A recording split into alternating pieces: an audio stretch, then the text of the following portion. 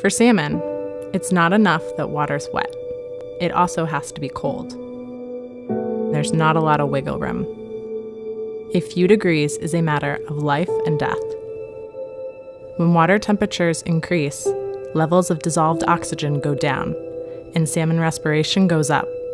This means their bodies need more oxygen right when there's less of it. It's altitude sickness underwater.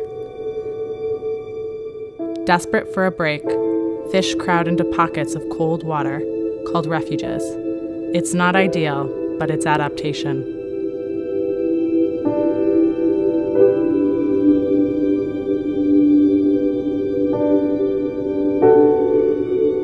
Support research to identify and protect cold water refuges throughout our river systems. And when you see salmon clustered, just let them chill. They're fighting for their life.